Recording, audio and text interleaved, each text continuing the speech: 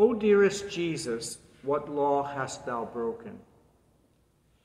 Johann Heermann was the foremost Lutheran hymn writer between Martin Luther, who wrote A Mighty Fortress, and Paul Gerhardt, who wrote O Sacred Head Now Wounded. Like so many of his generation, Heermann suffered the effects of violence and upheaval primarily because of the 30 Years' War. He was a student of poetry and based his hymn, Herzliebster Jesu, or O Dearest Jesus, on one of the meditations of St. Augustine. Often at First St. Paul's, we sing this hymn in a 5-stanza English paraphrase, Ah, Holy Jesus. But today we will sing 3 of the original 15, yes, 15 stanzas.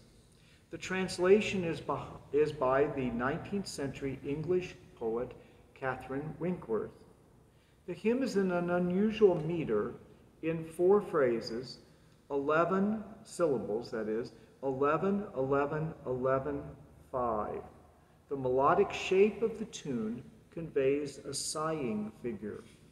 It was composed by Johann Krieger, a famous hymn tune composer and hymnal editor of the 17th century, who worked with Paul Gerhardt. I'm joined by, again, Miranda Munson and Ken Reyes, who will sing these 3 stanzas of this hymn.